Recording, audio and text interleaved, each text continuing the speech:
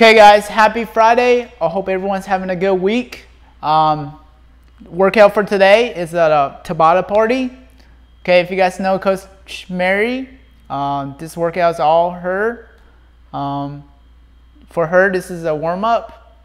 For a lot of us, it's going to be a tough workout, right? Make sure you keep calm and keep tacking it. Okay, so we have 4 rounds of Tabata where you can think of 4 sets, okay? So first one is mountain climbers, okay? So you can play the Tabata song. You know, you can find one on Spotify, play it. For the entire Tabata, which it is 4 minutes, you can do mountain climbers, okay? It's 20-second on, 10-second off, okay? And then you're gonna get 1 minute rest after the Tabata. Then you hit your second set of Tabata with dumbbell sumo deadlift high pull. Okay, exact same thing. You're gonna play a Tabata song, and then you're gonna do the whole Tabata for this movement, dumbbell sumo deadlift high pull, and then you get 1 minute rest, and then you're gonna hit your third set of Tabata, Russian twist with the dumbbell, same thing, the whole Tabata for this movement, and then the last one, the single arm dumbbell overhead lunge, same thing. Just make sure you do the whole Tabata for this entire movement, okay? And then 1 minute rest, where after this, you have all the rest in the world.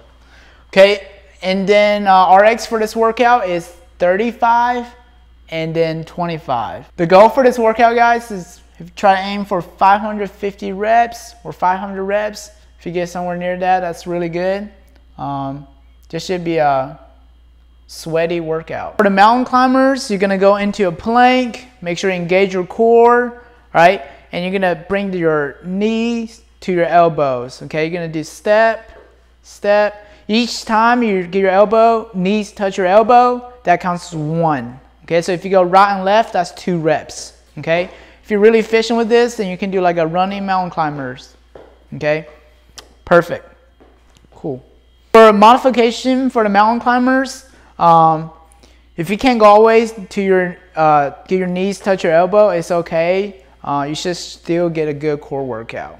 The sumo deadlift high pull, okay? You're gonna think you're a sumo wrestler, so you're gonna go wide stance, probably wider than your shoulder. Yep, point your toes out slightly, and then you're gonna have the dumbbell in upside down position.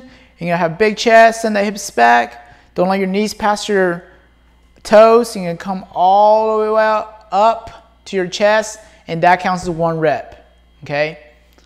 Just make sure you keep your chest up on this one, breathe at the top. If you can't go all the way down without losing your form, maintain your form, then don't go all the way down, right? Perfect. Next, we have the Russian twist with a dumbbell. Okay, so on this one, you're gonna bend your knees a little bit, get your feet off the ground, have your body in a 45 degrees, engage your core, and you're gonna twist left or right. Each time you touch the ground, you're gonna have to touch the ground on each side of you. That counts as 1. So if Mary go back and forth, that's 2 reps already, okay? Perfect. If modification for this, if that's too challenging for you to get your feet off the ground, just put your feet on the ground. It should be a little easier, and just twist your trunk back and forth. The single arm dumbbell overhead lunge, you're gonna bring it overhead. You're gonna make sure your arm is pressed all the way up, right?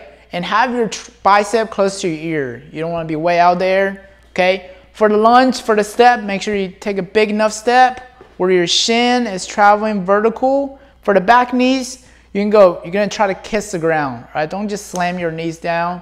And you can go from there into the next one, okay? Notice Mary didn't switch her arm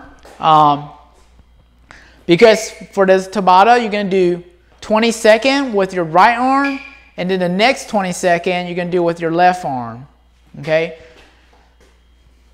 And also, another thing for the overhead lunge.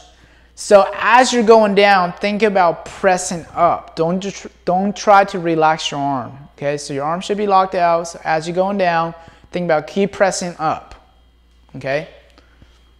Perfect. All right, so modification for this. For a lot of us, it's going to be probably lack of range of motion or mobility in our shoulder. So what you can do is Instead of going overhead, just bring it to your shoulder, okay?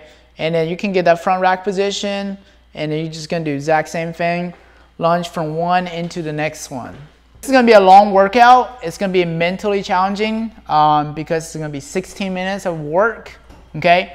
Just make sure you keep tacking it. Just know that you have that 1 minute rest, okay? So work hard so you can get that 1 minute rest. Enjoy this workout, guys. Make sure to tag us on Instagram and Facebook. We really enjoy watching you guys' video. Keep up the good work.